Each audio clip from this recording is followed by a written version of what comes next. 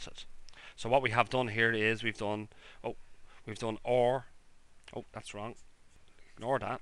This represents, I suppose, the relation or after or, where or is this or after we've done that or. Okay, that's a little bit convoluted there, but I hope you understand what I'm trying to get across. Okay, now so let's construct the relation. We've done it through a graph, but let's do it as a set. The relation or after or. So or after or, okay, or after or is equal to the set that contains all the ordered pairs that have a source here and have a destination over here. In other words, it's all the paths from here that go directly through to here. Okay? So let's try to follow them. So we have 2 goes to 4 goes to 7, so I can go directly from 2 into 7. So I can go from 2 to 7. Okay. 2 goes to 7, but I can't go from 7 over to here, so there's no ordered pair that takes me from 2 into this particular range over here. What about 4? 4 goes to 7, but once again I can't get across, so there's no other ordered pair. So the only ordered pair that takes me from here directly across to here, okay, is the ordered pair 2, 7. And I suppose what you can see is that or after or, okay, is actually a subset of I should say or1 after or1, okay, is a subset, okay, of our original relation. So it is a subset of or1. Okay? So based on the theorem says that a relation or on a set A is transitive if and only if its composition with itself is a subset of itself. Okay? And what we've shown here is that the composition, which contains the ordered pair 2, 7, is in fact a subset of the original relation. So yes, or1 is transitive. Okay? So let's try to break this. So we know that the test works when we have a transitive relation, which we already knew was transitive because we inspected its digraph.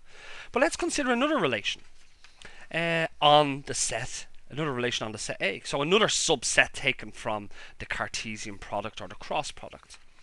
So let us consider the relation or, let's consider the relation or2 that's equal to the set that contains the ordered pairs 2, 4 and 4, 7.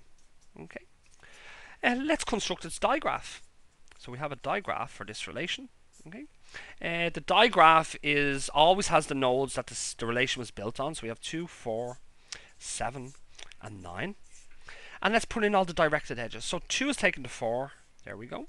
And 4 is taken to 7. Yep. So that's the digraph for that relation. Is this relation transitive? No, it's not, because I can make a double hop from 2 to 4 and from 4 to 7, but I can't go from my source into my final destination. So this is not transitive.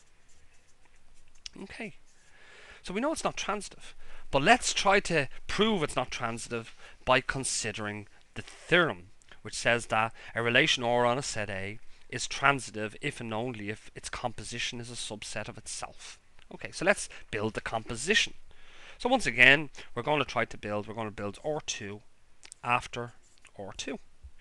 Now, the domain and range for or2 is the values 2, 4, 7, and 9. And the range is 2, 4, 7, and 9. So let's do or2 after we do or2. So let's do this or2 first, which takes 2 to 4. There we go. And it takes 4 to 7. There we go. So that's this or2 constructed. Now let's construct this or2, or the graph for this or2. We know that it must be mapped from 2, 4, 7, and 9 into 2, 4, 7, and 9. Okay, so this R2 now takes 2 to 4, there we go, and it takes 4 to 7. There we are. Okay, so this is R2. So this is the graph that represents R2 after R2. Okay, let's represent this in as a set. So as a set, we have the composition of R2 with itself, or R2 after R2. It contains the ordered pairs. Well, what paths have I got from here, from my source to my final destination? The only path that I have true is from 2 into 4 mapped to 7.